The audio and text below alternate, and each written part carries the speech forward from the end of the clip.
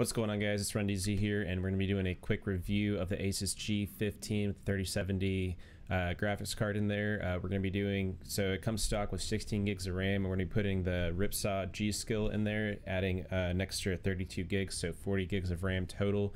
And we're just going to make this video quick, sweet, and short. I'm going to basically, I have an external monitor just so you guys know what's going on. So I'm streaming it's going to be 1440 on the external monitor. I'm also using my side monitor for OBS, and we're just basically trying to see if we can make it so this laptop can stream. So again, we're going from 16 up to 40 gigs of RAM, and we're going to be testing it while recording on recording Call of Duty.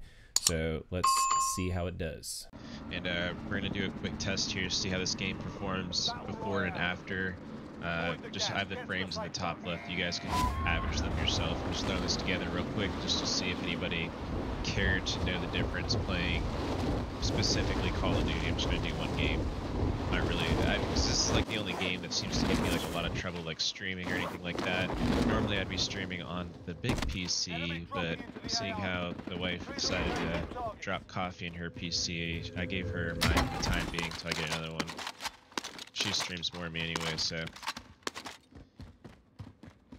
let's just give it a little bit of time. We'll go till we die, and then we can get hopefully somewhat of a average. Right now I'm looking at like about 60s, 50s dropping.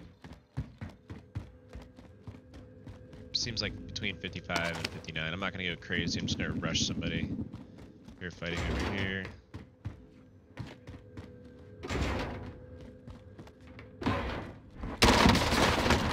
Alright, so we killed him.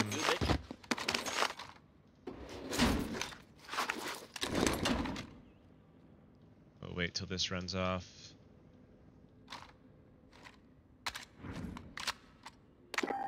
Go find somebody else. Need some plates.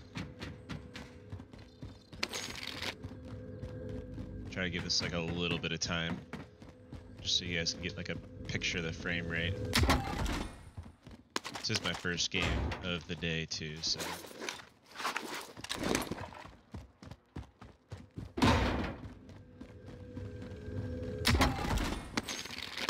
So I don't know if it's gonna be like, I'm pretty sure, like when I started streaming, I remember it was like, seemed a little bit rougher than this. I've been really tweaking my settings, which I guess you guys would want to see that too. So let's throw that up here. So I'm full screen borderless right now. You'll be better off full screen, but going back between OBS and this, and if you're streaming, it's just so much easier to have it that way.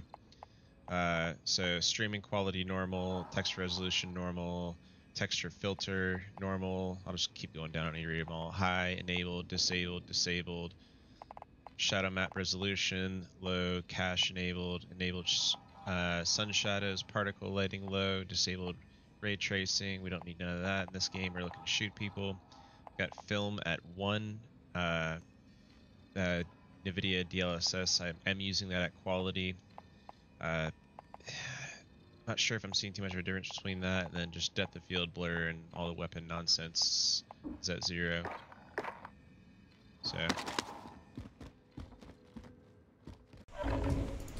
Alright guys, so we just loaded in a second ago. This is with the 40 gigs of RAM. I'm going to try to pull up on the side, see how much it is using. So right now we're using 17.7 gigs of RAM. So that kind of like goes to show you right off the rip that that stock 16 while using OBS is probably not going to be enough. I don't see too much difference in actual frame rate on the game from what I can tell right now. We'll see once we actually drop in and get out of the lobby, and then go from there. See what it does. But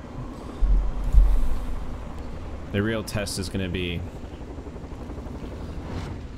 actual streaming too, I think, because if the game's playable streaming, like, it's definitely making a big difference, which we're sitting really high 80s right now, so. Which I'm sure there's always better settings people can do. I don't really know them or anything like that, so. I did a quick, I went on YouTube, looked up what I needed real quick, and then ran with those settings.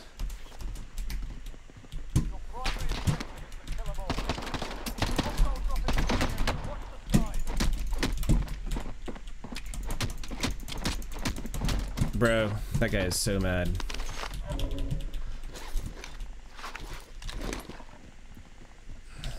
He had no idea where I was punching him from. He just knew he was getting mollywop.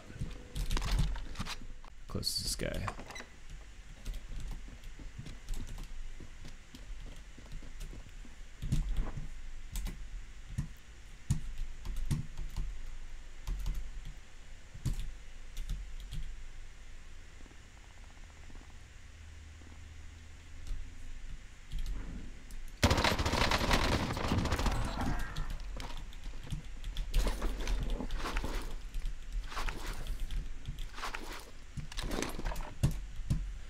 You're right on me, dude.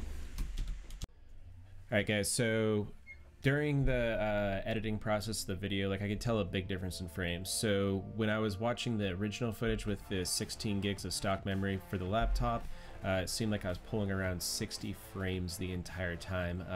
I noticed like later on, I guess once I put the 32, added that 32 gigs of RAM, making it a total of 40, I would say it was going between about 75 and 85 frames per second, and that was something that this laptop would never do beforehand if I was actually streaming and had OBS up.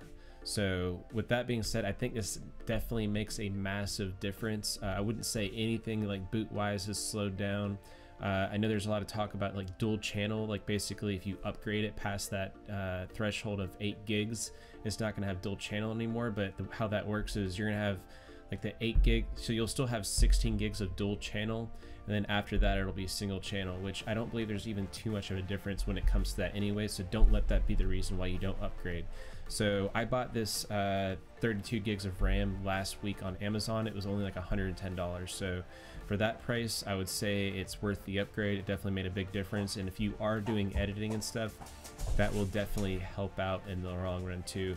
So with that being said, if you guys can do what you guys always do on videos, hit that like button, hit that sub button, and definitely appreciate support.